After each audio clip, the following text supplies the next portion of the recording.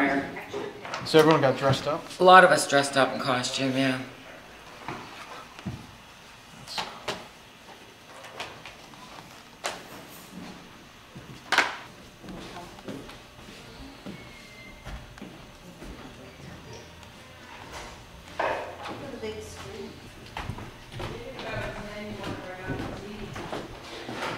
Hello, how are you? How are you using it? Hi. Hi. How are you? Nice to meet you. Hi. Okay. The view's really nice up here.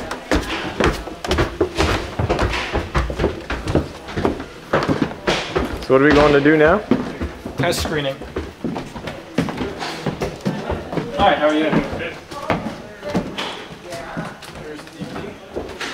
Oh, wait. I guess I'm going here. Yep.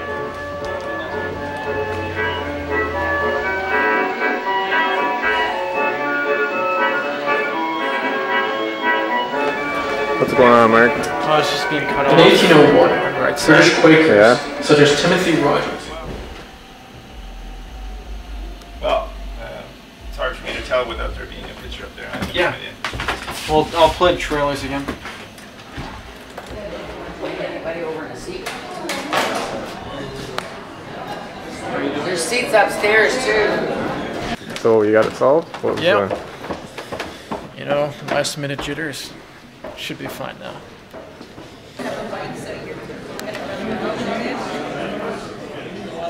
Trains in school? Oh, no. It's very important that we not forget it. It's very important that everybody gets behind it, both corporate Canada, both all levels of the government and the likes of it, and just making something come around.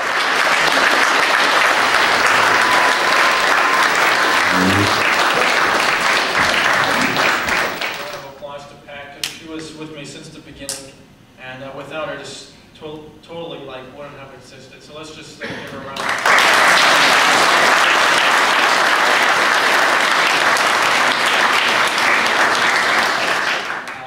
I would also like to thank my very dedicated crew, because without them, I wouldn't be here right now. So I would like to thank Tom Panastek for the fantastic photographs. I'd like to thank Brent Tremaine. He's the fantastic director of photography and the cameraman. He's in the back right now filming me, so let's just give him a round of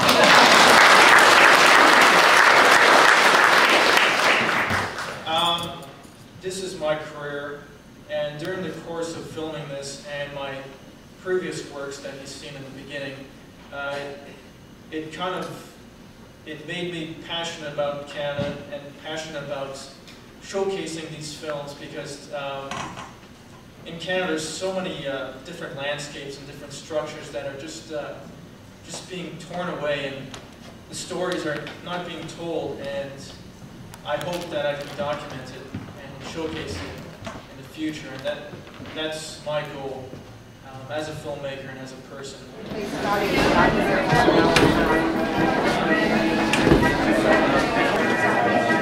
Thank you.